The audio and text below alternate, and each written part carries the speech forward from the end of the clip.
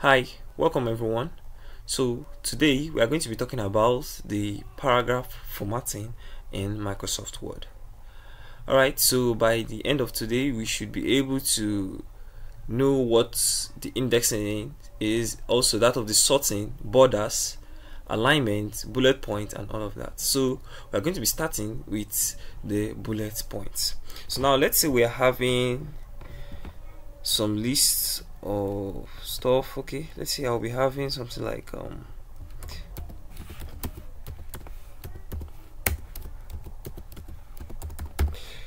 Facebook, LinkedIn,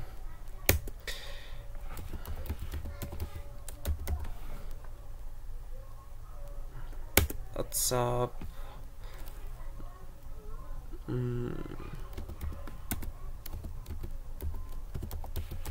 Alright, let's say for instance we're having list of this and we actually want to give this some bullet points, that is either numbering or using an icon.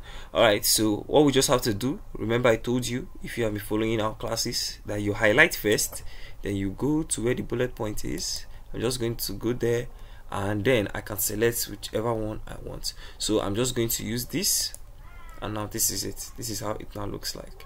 So using bullet points like this is also important and necessary. Now let's say I want to add some other things in order. Okay, if I just hit this enter button, the bullet point actually comes out on its own. So I'm just going to add this there. So this is how it actually works for that of the Alright, so talking about the numbering, now the number works like this. I'm going to highlight it the same way we did for that of the bullet points. I'm going to highlight it and click on the numbering, and it's like this. So when I click here, I'm going to find numbers, alphabet, and the Roman numerals. So I can just select any one of my choice. So I'm just going to go for the numbering. Okay, I'm going to go for this one. Now this is it. This is how it actually works.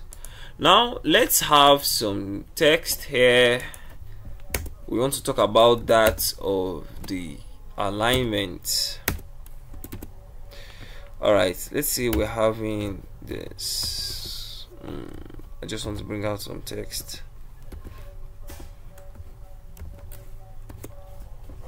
Alright, let's say we're having this text now. Now looking at this text, it is actually left aligned. Now how do we know it? Looking at it, we know our right and our left hand, so it is aligned properly at the left, but it is not at that of the right. So this is where the alignment actually comes in. So now let's start with the center align. Now when you click on this center align or Ctrl E after highlighting, it's going to actually arrange this text at the center. Now I click on this, and this is it. This is center align. Now if you watch, both the right and the left hand side are equal, so that is why it is called the center align. So let's see about the right. So I'm going to click on the right, and if you watch, the right is aligned while the left is not. So we can actually justify it, that is making it completely full, by clicking on the justify. So I'm just going to hit the justify and it is complete. Now if you watch from one end to the other, it is complete. Okay, now let's continue. So alright, let's talk about the indents.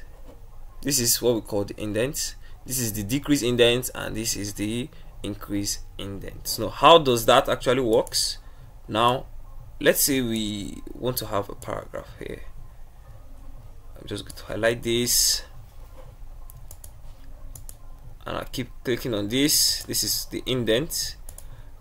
Alright, so I can also do the same for this, or even if I should just put my cursor there, it's actually going to work on it.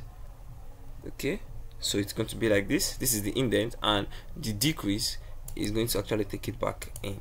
If you watch, this is it. So this is the highest it can actually go. So this is for that of the indent, the increase indent and the decrease indent. Okay, let's talk about the sorts. This is what we call the sorting. Now we are going to be using the sorting here. Now if you look at this sorting, you see A and you also see Z underneath. That is, you can actually arrange your text alphabetically. Now when I click on this sorting, You see it, paragraph, the type, text. How do I want it, ascending or descending? Okay, let's start with the ascending. I'm going to click on this, okay, and if you watch, it is ascending. Now from F you get I, L, S down to Y. So we can also click on the ascending. Don't click on this, sorry, the descending. You click on the descending and you hit OK, and this is for that of the descending. Alright, so that is for that. Now talking about the borders.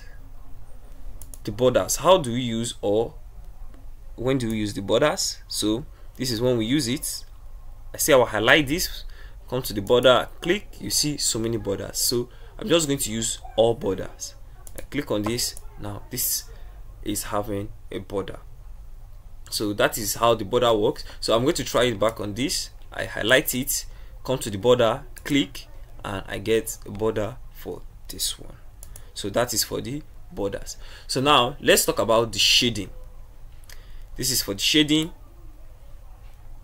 To actually give this a color, I'm going to give it this orange. Now this is for the shading. Now at times I use this shading when I'm trying to actually highlight a text that I want to pass to others, that is to pinpoint a particular text that I want them to quickly get notice of. For instance, now I want them to notice this. Maybe this line is actually talking about the main point I'm trying to send to them. I just have to come here, okay, let's say I make it red, and this is it. So this is what we call the shading. Alright, talking about the line and the paragraph spacing, which is this, it's actually to give you the spacing between each lines, the spacing between each lines. So if I should click on this, alright, let me Ctrl Z to go back, let me remove all of this. Alright, so if I want the indent on this paragraph spacing rather, I'm just going to highlight this, come here, and let's say I want it at 1.5. I click it, and this is for the paragraph spacing. If I want to reduce it, I can also do the same thing by highlighting, come here, and reduce it.